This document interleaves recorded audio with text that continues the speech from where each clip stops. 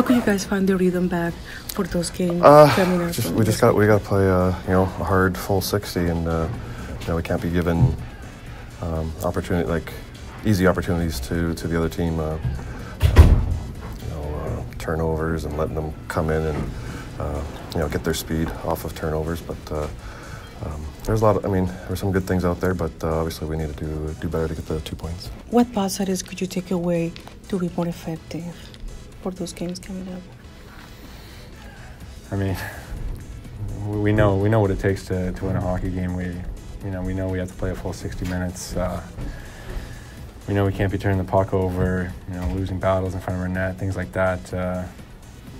This far into the season, we know how we have to play to win hockey games. So I think starts right from the start of the puck drop.